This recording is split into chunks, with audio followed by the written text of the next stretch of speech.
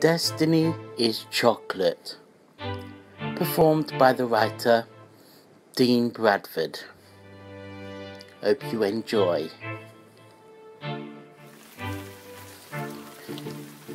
Today is December and the weather is extremely cold with rain charging down and wind blowing in our face.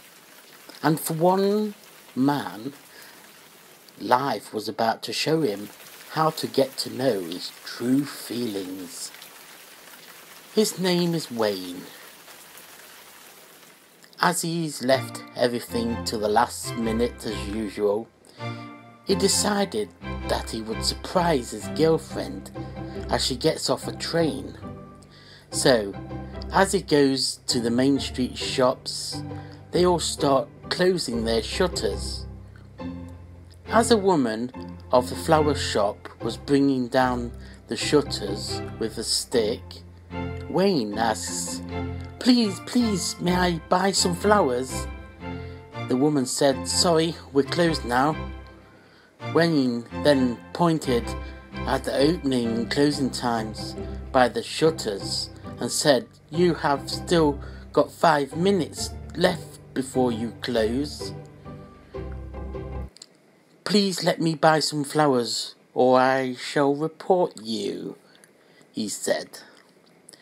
The woman of the shop then left the shutter half pulled down and ducked under and grabbed a bunch of red tulips and said, "Here, don't report this. Please take these."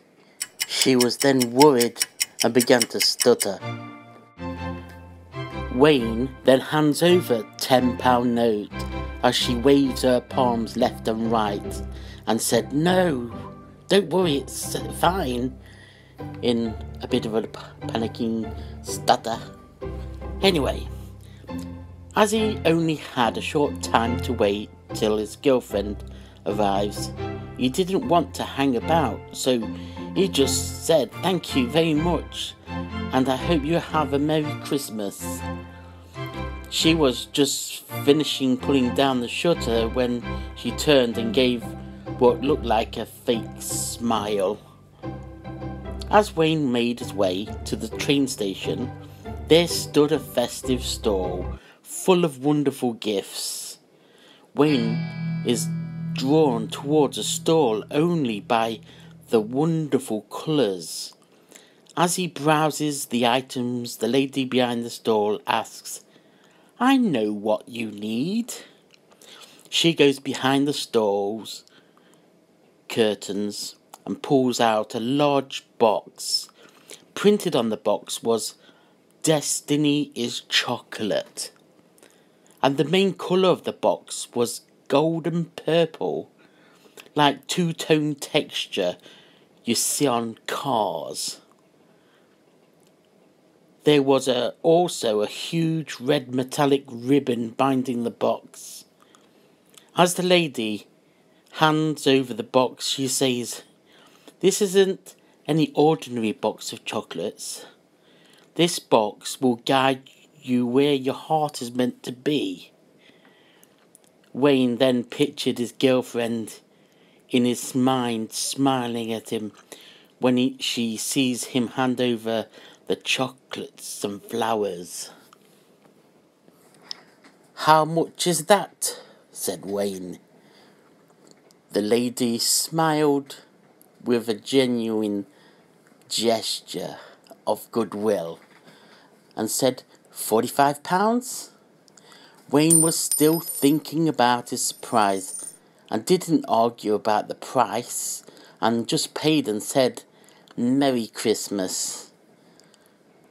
"Oh no, the train has already arrived. It's a bit early." So Wayne made haste and ran. Wayne looks up and down the platform and watches as the water splashes from the rain. The reflection of the train within the puddles on the platform and his magical imagination running wild. Suddenly, a break in the drainage system causes the rain to suddenly drizzled down right in front of Wayne. He narrowly misses it and just manages to catch balance and before his eyes, he is surprised when he sees something he didn't expect. His girlfriend started walking towards a wall, but he notices a man walk away from the wall towards his girlfriend, and they both start kissing and hugging. Wayne was silent and just paused a moment. He was so upset that he walked under the water pour and let the water splash over him. As he tried to focus his mind, he realizes it's really cold and he started to get a chill. He looked towards a waiting room that was looking quite empty, just like his heart felt at that moment. As soon as he got into the waiting room, he walked over to the table and placed his chocolates on the table and clicked the switch on the wall for the heater.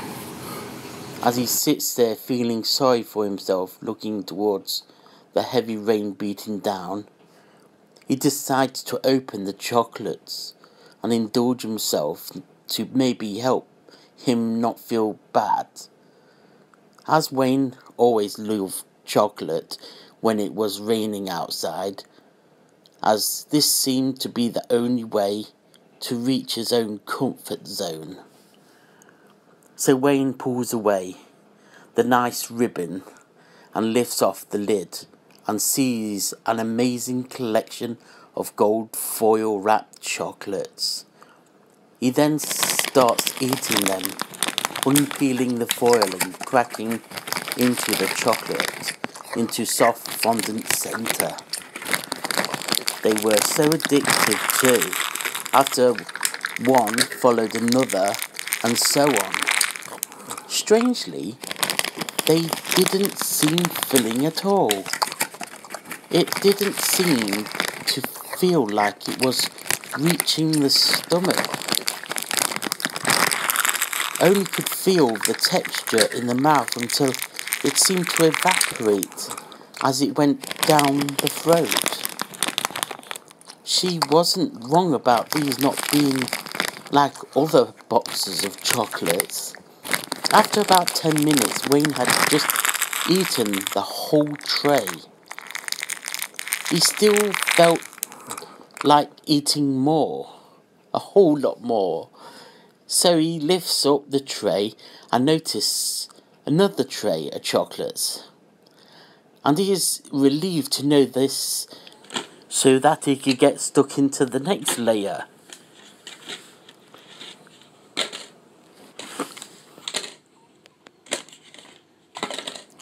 And so on, and on to the next layer, and the next. 2 hours later, Wayne has got through 7 layers of chocolates, and then stops and to think. This box is only about an inch thick, and yet I've eaten 7 trays full of chocolates. As he looks inside the box and notices that it's deeper inside than it is on the outside. When he looks from the side, with his head tilted sideways, he puts his hand in the box until he could feel the next tray. Wayne was amazed to find that his arm went nowhere, and this fascinated him even more. So Wayne started getting trays out of the box and piling them up all over the waiting room. The box size was so wide he could crawl inside.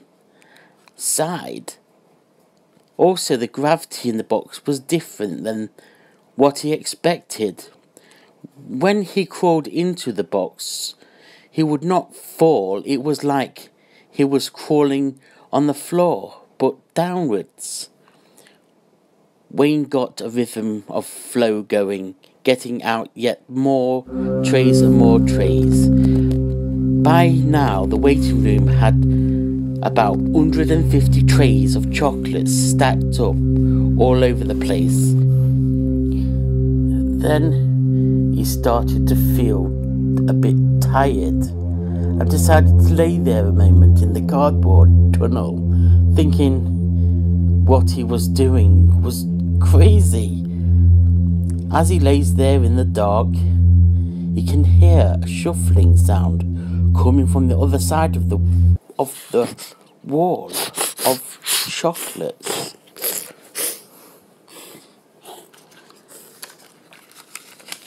He is now feeling a bit of tension now as he lifts his head to face the trays. And then a light seemed to shine around and through the trays. It got brighter and brighter, and then suddenly the tray seemed to fall inwards. Then the bright light shined directly into Wayne's face. Then the light was lowered. There was a backlight casting the woman's shape towards him. Wayne asks, "Hello, what brings you here?" She then replies, "Wow, you talk English and you look just like us." Wayne said, "You speak just like people where I live."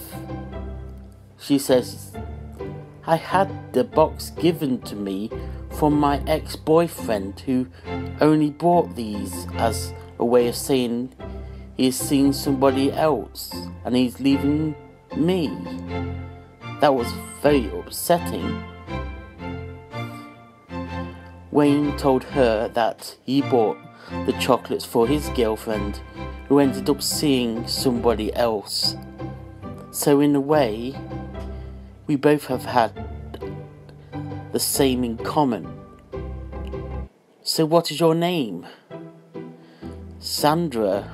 And what is yours?" "My name is Wayne." "Nice to meet you, Wayne. Fancy coming round to my place for a drink?"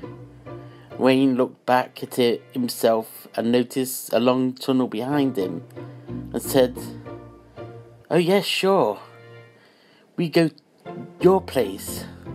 So Wayne crawls forward as she crawled backwards until they came out into a pink-filled room of hearts and stuffed toys and posters on the wall. Wayne then asks, "May I just take a look outside your window?" "Sure, go ahead," said Sandra. As he looked out the window, he noticed that he is in the same town as Sandra. Chocolates must have came from the same lady at the stall. And yes, the lady was right when she said this box will guide you where your heart is meant to be. And they both lived happily ever after. What happened to the box, you may be thinking? Well, there was a clever idea that Wayne had. He sent one of the boxes to China to his friend Nee, the amazing cook who can make the most amazing meals ever. Now, Nee can cook and send his great food straight through the portal, so he can treat his girlfriend to only the best, and maybe have a few sakis and gambes with his friend too. Hope you enjoyed this story. Please take a look at my index and watch one of my other spoken words. Thank you for watching or listening. Thank you.